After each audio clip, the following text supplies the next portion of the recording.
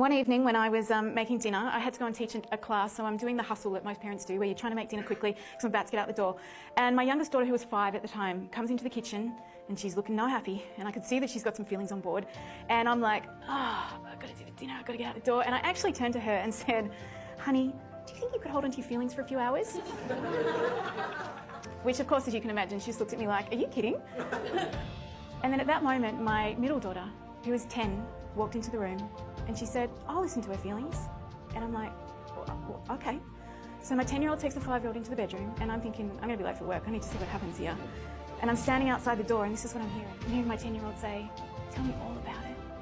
And then the 5-year-old starts crying and she starts complaining about all the things that had happened at kinder. And the 10-year-old's going, oh, it's hard. What else?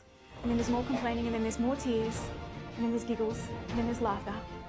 And then they come out of the room and I see my 10-year-old and I say to her, honey, how was that for you? And she looked at me and she said, well, Mama, I just did to her what you did for me.